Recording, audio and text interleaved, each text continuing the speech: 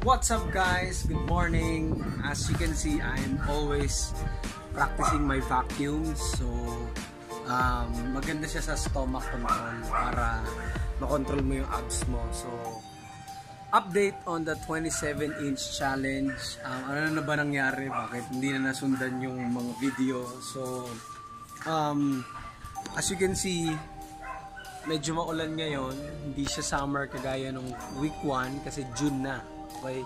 So this is my third week, start of the third week.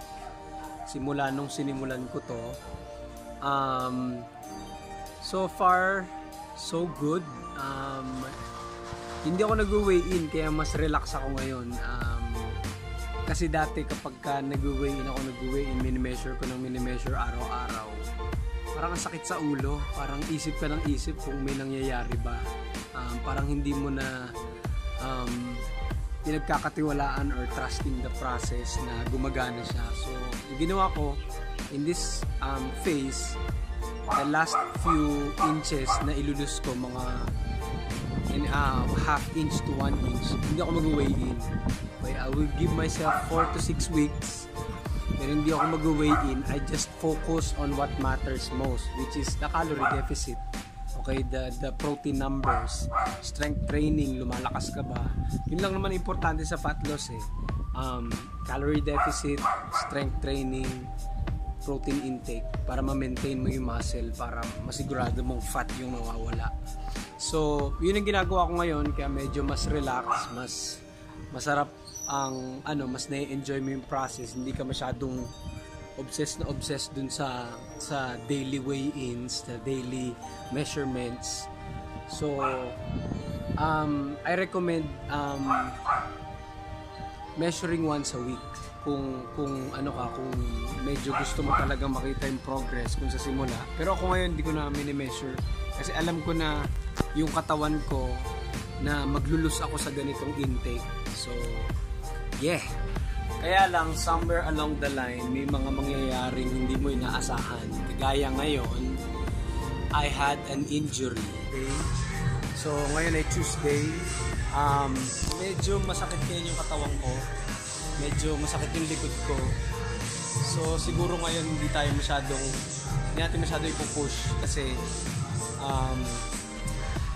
medyo may something. So, doon yung nagsimula, akala ko simpleng sakit lang. Medyo kumikirot yung likod ko. Kasi wala naman akong ginagawang back training before, previous.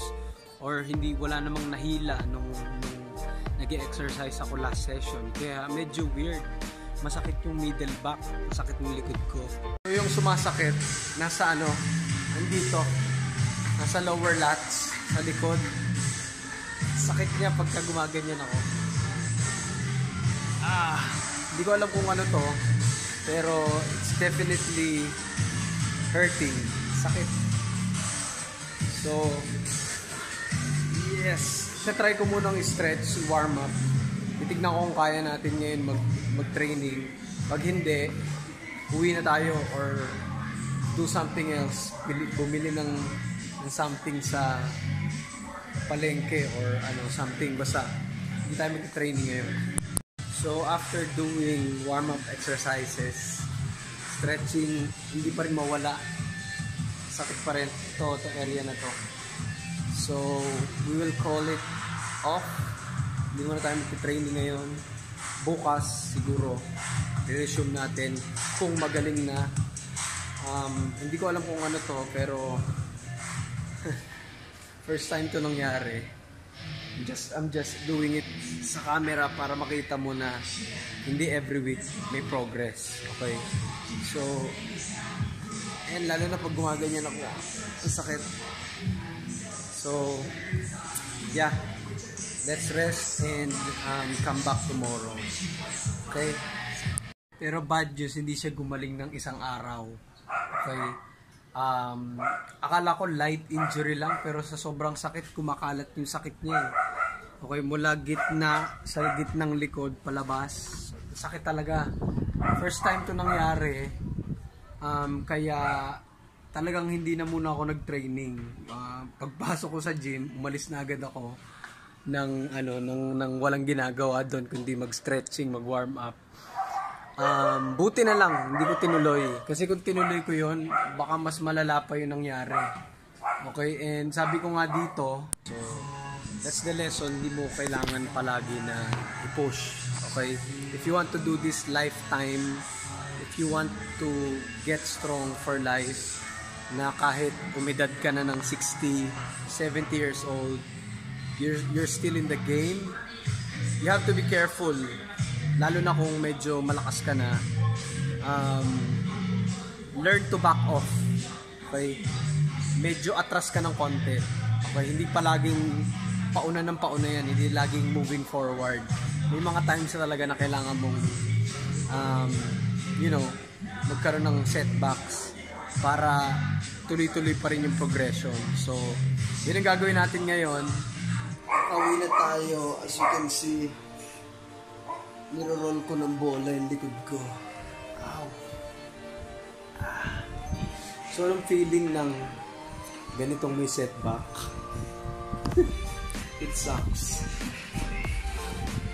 Kaya lang, kung isipin mo yung bigger picture, itutuloy mo yun, pupush mo na mag-training pa din, ma-injure ka lang. Ano mangyayari pag na-injure ka? Lalo pang tatagal. So by skipping one day, you save yourself from injury. Okay? That's why I stayed injury-free. Kahit 6 years na ako nagbubuhat or nagtitraining, I'm injury-free. Kasi I learned this concept na pag may mga ganitong, hindi naman to palagi, may mga ganitong warnings yung katawan mo, learn to listen. Hindi palaging push, hindi palaging beast mode. In fitness, less is more. Okay, kung kaya mong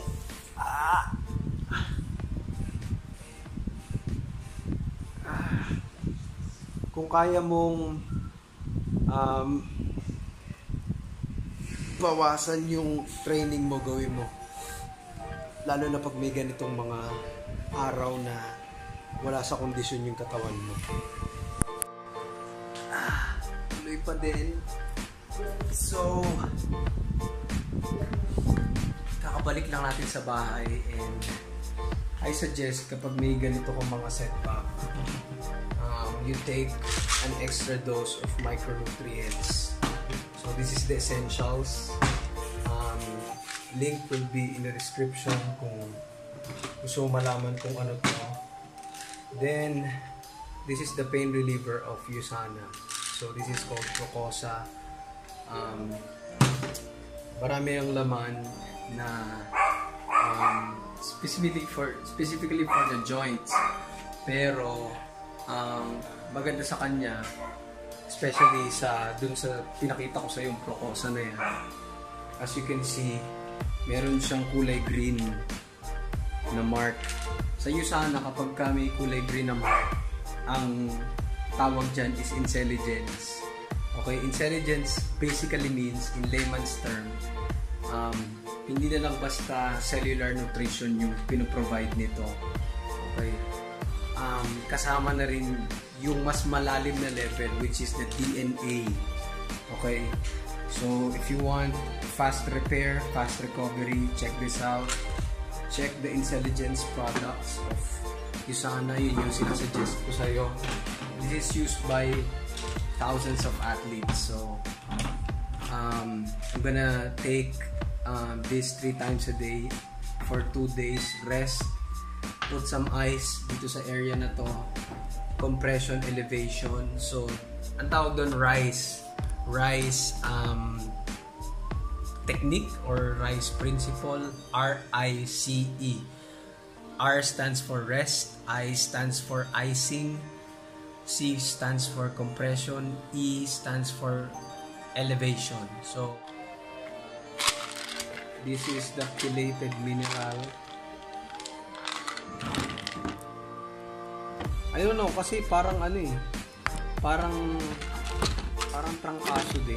Yung parang pag nagsisimula yung trangkaso, sumasakit yung katawan mo. Yan. And the procosa. Intelligence. Eventually, magkakaroon na rin ng intelligence ng USANA eh. So, check it out. Meron tong intelligence, ang pangalan Cell Essentials. So, yung Cell Essentials na yun, times 5 ang effect nito. So, itsura niya pagka nasa kamay mo na. You can check Manny Pacquiao, tinitake niya to. So, yeah. Sambong ba niya? As yung pang tubig. So, this is lukewarm. Hindi siya masyadong malamig.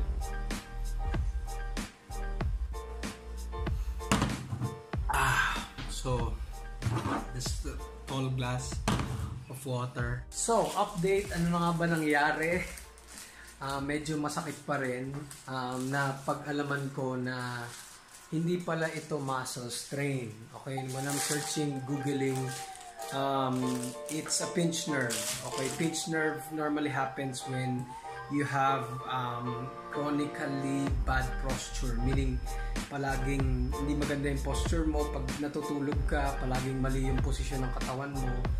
So, ang sa akin is nangyari sa gitna ng spine. Okay? So, ang kalimitang pinched nerve is yung pain kapag ginagalaw mo siya, kumakalat. Okay, that's when you know when the nerve is the problem. Ngayon, ang sabi, kung chronic, ibig sabihin matagal na, hot compress.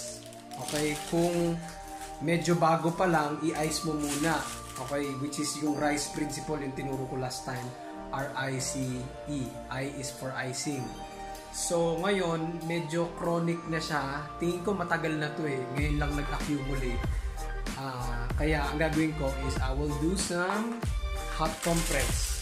Okay, to increase blood flow in the area para mag-generate ng repair. So, that's the update. Okay. Thankfully, hindi siya injury kasi ingat na ingat ako sa mga ganitong injury, lalo na sa mga weights na ginagamit ko.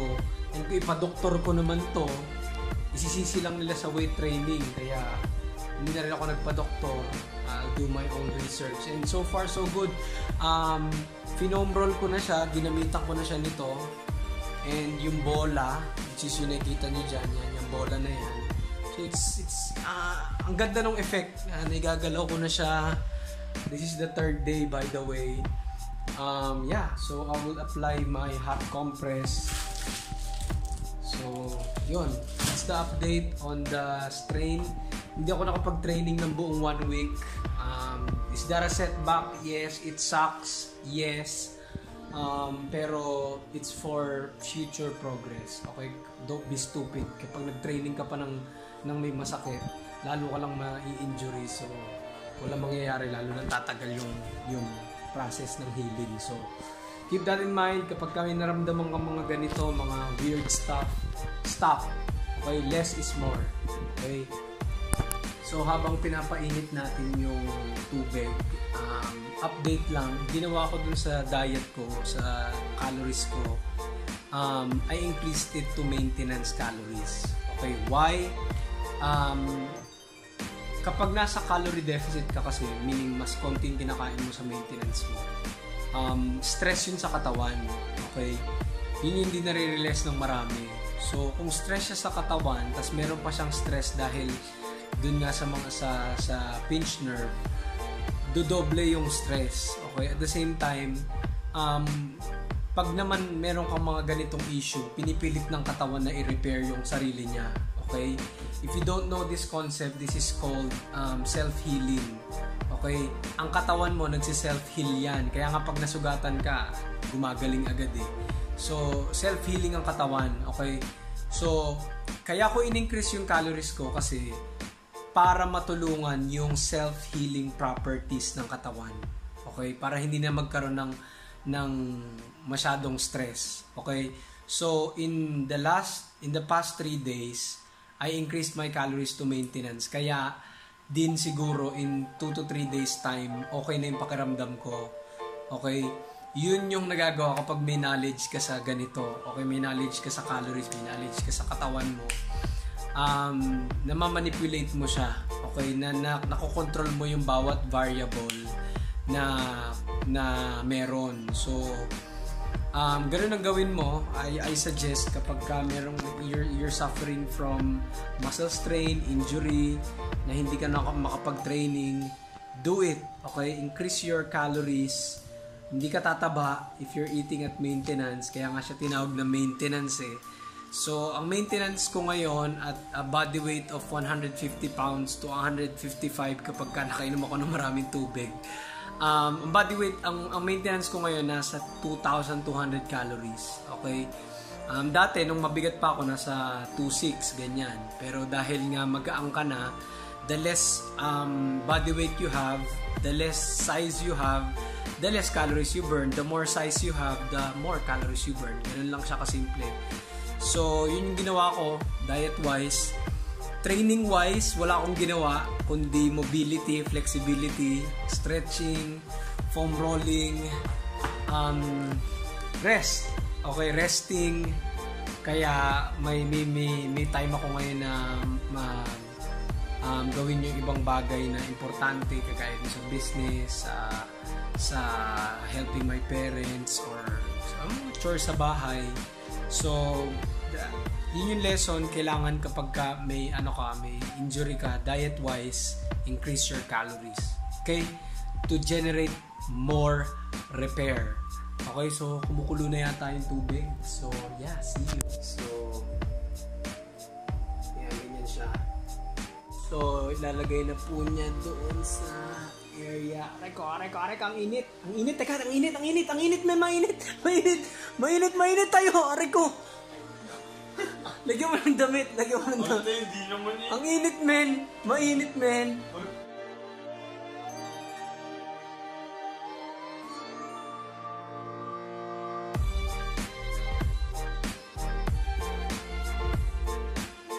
So, this is day 5 of the pinch nerve na nangyari sa akin. And, i-recover tayo ng maganda. So, hindi na siya kasing sakit simula nung first day. Kasi nung first day, grabe talaga. Kahit yung mag-twist ako ng ganyan, hindi talaga kaya. Okay, kahit yung maglakad ng ganito, wala. Sobrang sakit. So ngayon, medyo okay na. So this injury will cost me 2 weeks. Okay, 1 week na ako hindi nakapag-training ngayon. Pero the next week, siguro I will just do body weights para safe. Or hindi muna ako tatapak ng gym. Even the diet, the calorie deficit, kinaas muna natin ng konti to maintenance. As you can see, hindi pa rin, pero hindi kasi hindi mawawala yung progress.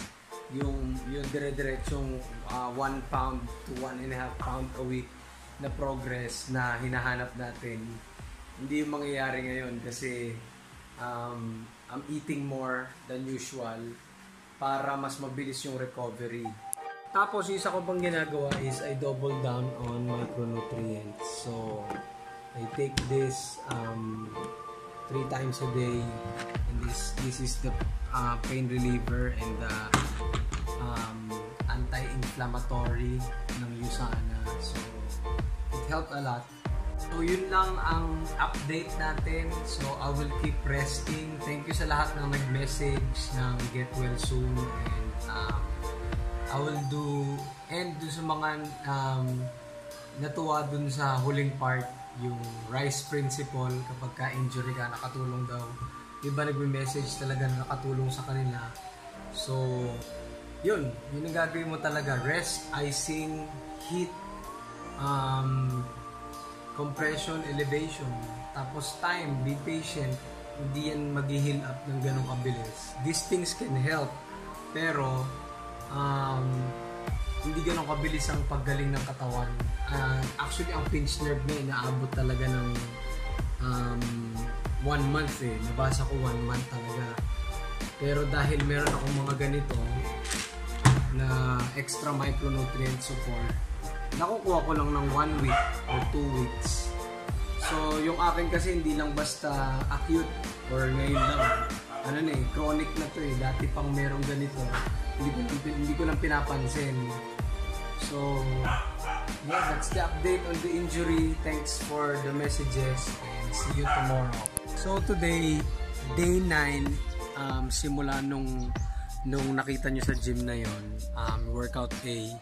Actually, nagawa ko na nga yung workout A, bodyweight style. So, kung hindi pa napapanood, this is the video. Link nandyan sa description.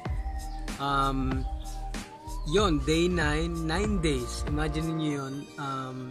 Yung aabutin dapat ng 1 month, naging fully healed ng 9 days. So, yun ang natutulong kapag alam mong kontrolin yung mga variables. I think kung hindi ko inangat yung calories ko to maintenance and hindi ako nag-rest, kung nag-exercise pa rin ako, pinilit ko pa rin ang pinilit na mag-exercise kahit may masakit, and wala akong micronutrient support, hindi ako nag-icing and heat, siguro abutin talaga ng mas matagal, hindi lang 1 month. Kasi yung mga bagay na adjustment na yun yung makakatulong para mas mabilis yung recovery mo. Okay, so remember that acronym RISE, rest, icing, heat, compression, elevation. So yun lang ang kailangan mong gawin. Micronutrient support and be patient. Ganun lang talaga. Accept na magkakaroon ka ng setback, accept na hindi ka makapag-training, focus on other things, kasi kung pipilitin mo pala mag-training, wala, lalo ka lang may injury, lalo lang lalala yung sitwasyon. So yun ang gagawin mo pag may injury. So thank you for watching and see you on the next video. I will do the workout B, bodyweight style. So yung flat bench, papalitan ko ng ibang mga exercise, incline dumbbell, papalitan ko ng other exercise na challenging for body weights. Why I do body weights now? Nung una, ang purpose ko lang, kaya ako ginagawa yung body weight, para makapahinga yung spine, para hindi ma-pressure yung nerves. Kasi kapag may weight ka na laging dala, laging compressed yung spine, especially kung standing movements, squats, overhead press, nako-compress yung spine. So gusto ko muna ipahinga yon. Pero nung ginawa ko na yung bodyweight training, nakita ko na masaya siya gawin, at the same time challenging. Akala ko magiging petics lang, madali lang, pero challenging pala yung bodyweight training. So at the same time, pasok din sa schedule, lalo na kung marami kang ginagawa, pwede mo lang gawin sa bahay. So yun ang gagawin natin. So stay tuned for the next video. And kung gusto ko na magsimula na sa fitness journey mo, I recommend reading my Fatloss blog at versusyoufitness.com/Pinoy Fatloss. Link nasa description. Doon mo matututunan lahat ng techniques, Filipino style. And kung gusto mo ng complete program, I recommend yung ginagamit ko ngayon, yung Shred Smart program.